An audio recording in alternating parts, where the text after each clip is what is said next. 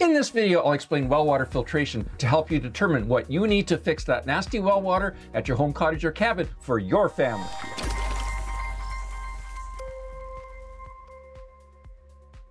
Hi, I'm Gary the Water Guy, and I simplify water filtration to help you conquer crappy water. Are you unhappy with the safety, taste, smell, discoloration, or staining caused by your well water? By the end of this video, you'll know what a complete well water filtration system consists of, what each component is called, and what it does, as well as the correct order of filtration. And I'll detail next steps to getting your well water fixed. Basically, we clean up the water to remove the dirt, color, and impurities so your water won't stain your fixtures, and then we disinfect it so it's safe for your family.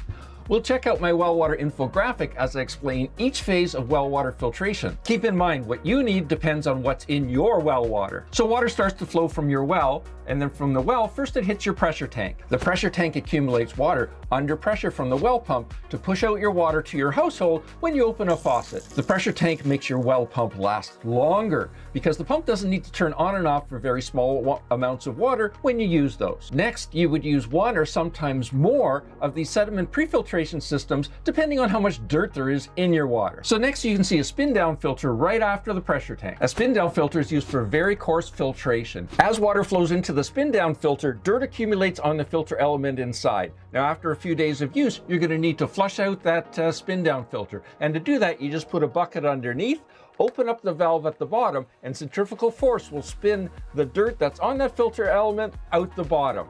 After it's been flushed, then all you do is shut the valve and go on from there for a few more days. Now, this is a manual process, so you'll definitely need to remember to flush it out. They definitely aren't an automatic system. Next up, we have a filter housing with a sediment filter inside. If the dirt amount isn't too bad, and usually from a well it isn't, you would use one of these to pre-filter your water before any water filtration equipment, like an iron filter or water softener, to protect that equipment. Now, the filter element will need to be changed at least once a year or sooner if your water flow slows down. Now, if that spin down filter is constantly getting clogged, or you're fed up with constantly changing those sediment filters in that cartridge filter system, you can get one of our Hume automatic backwashing sediment filters, and that's item E here on the infographic, that can, like it says, automatically backwash itself. These are great because dirt accumulates inside while you're using your water, and then every 4 days or so, they backwash to flush out all the debris automatically. So this makes life much easier for you, as there's no filters to change and there's no chemicals involved whatsoever. Now keep in mind, if there's hardly any dirt in your water, you won't need any of these sediment pre-filters. Now, if you have iron or sulfur in your water, you would need one of our Hume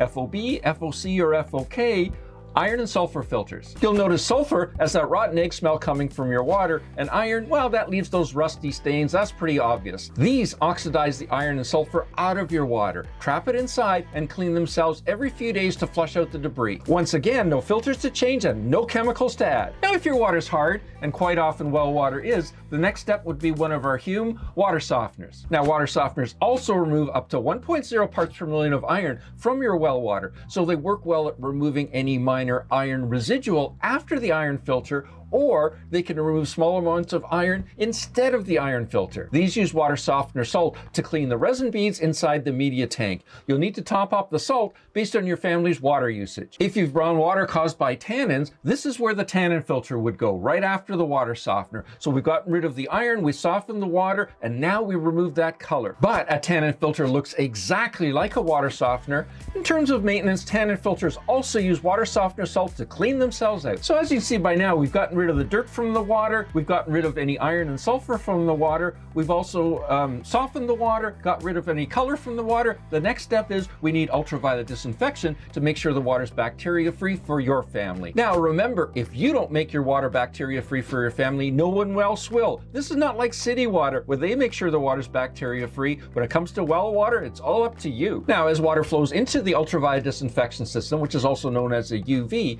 it flows through a sediment filter first, which removes any fine particles of dirt from your water, and it also goes through a carbon filter, which protects your family because it removes chemicals from your water like herbicides and pesticides. And the last stage of that Hume Safe Water 10 ultraviolet disinfection system is the UV light itself that kills the bacteria and makes the water safe for your family. To remove contaminants and excessive total dissolved solids like salt, potassium, copper, aluminum, nitrates, uranium, lead, fluoride, arsenic, microplastics, and forever chemicals like PFAS, PFOA, pharmaceuticals and personal care products, and to create a second barrier from bacteria, you would add a reverse osmosis drinking water system. And as you can see, this goes at the end because it's not a whole house system. All it does is feed one faucet at the kitchen sink, and if you've got a water dispenser and ice maker in your fridge, it can also feed that too. So what exactly do you need in well water filtration for your family? We'd be happy to make a recommendation, but we need some more information. First, go to our websites,